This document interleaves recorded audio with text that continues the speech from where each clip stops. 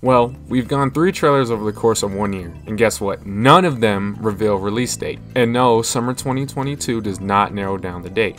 In fact, it leaves 3 months with multiple Fridays. So it basically just turns into a guessing game, and I don't like it.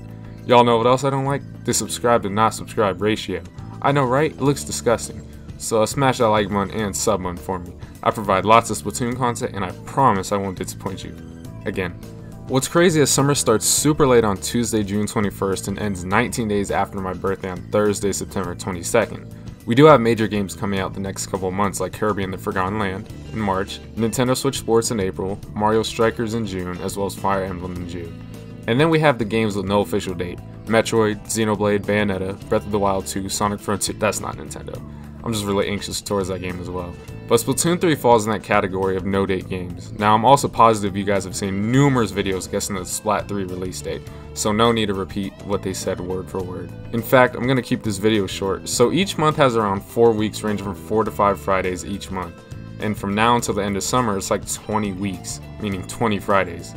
Every Nintendo fan knows that 100% of their major games release on a Friday. We also know that Nintendo doesn't discount their games after 3+ years of the game being released. Relating back to what I said earlier, some games don't have a proper release only a particular season or 2022. Now what annoys me is that the last Nintendo Direct, Xenoblade 3 was announced for the first time. But the game legitimately has a month for the release, and here Splatoon fans are a year later with the same 2022 or summer 2022 release date. What in the actual? Splatoon 1 released on May 28, 2015 and Splatoon 2 July 21st, 2017. Now May technically isn't summer, but everyone was getting out of school around that time. I know I was in like 6th grade trying to record my terrible Splatoon gameplay. July was a good month for Splatoon 2, I feel. I didn't have much time to really play the game since I was going back to school the following 2 weeks, but the date definitely matched the release. So now I'm gonna roll out months, crossing May and September off the chart. That leaves us with June, July, and August. Clear to see that Nintendo clearly isn't finished with Splatoon 3 a year into the official announcement, which honestly disappoints me, and I'm sure you guys as well. We're in the end of February / beginning of March. With that being said, I'd also like to roll out June. It's too early for release seeing the current state of Splatoon 3. So now we're down to 2 months, aka 9 Fridays. Hoping that Splatoon 3 is officially finished at the time, I'd guess the release date to be July 22nd or July 29th.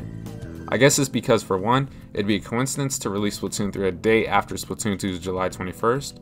Now I keep repeating myself saying Splatoon isn't finished because it's not. But the first day would be a coincidence strictly for Splatoon 2, but also July 29th would be like the latest I give it, only because I really expect Nintendo to immediately release the game when they're done with it. And no, I don't mean rush the game to immediately put it out with no effort put into it. With what was shown off so far, we most definitely need that game to be worked on. But to sum it up, I predict Splatoon 3 will release July 29th at the latest. August is too late for me in my opinion, alongside September. It's not to say Nintendo can't release 2 major games the same month, it's just highly unlikely because they want to milk that game as much as possible. Like Animal Crossing, that game is completely done a year later, no more. But yeah, that's it. This is my prediction on Splatoon 3's release date. What do y'all think about this? Let me know if you enjoyed this video and what your predictions are for the release date. If you enjoyed this video, make sure to leave a like and a subscribe to help out my channel. As a small content creator, anything helps out, even if it's just one of you guys subscribing. I thank you all for watching this video, and I hope to see you all in my next video or live stream. Peace out.